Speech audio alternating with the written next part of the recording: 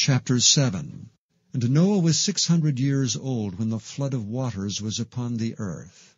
And Noah went in, and his sons, and his wife, and his sons' wives with him, into the ark because of the waters of the flood.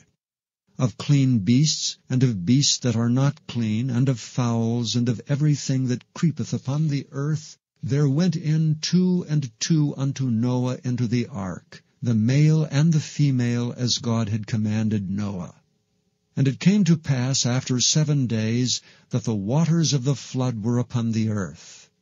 In the 600th year of Noah's life, in the 2nd month, the 17th day of the month, the same day were all the fountains of the great deep broken up, and the windows of heaven were opened. And the rain was upon the earth 40 days and 40 nights. And the selfsame day entered Noah and Shem, and Ham and Japheth, and the sons of Noah, and Noah's wife, and the 3 wives of his sons with them, into the ark. They and every beast after his kind, and all the cattle after their kind, and every creeping thing that creepeth upon the earth after his kind, and every fowl after his kind, every bird of every sort.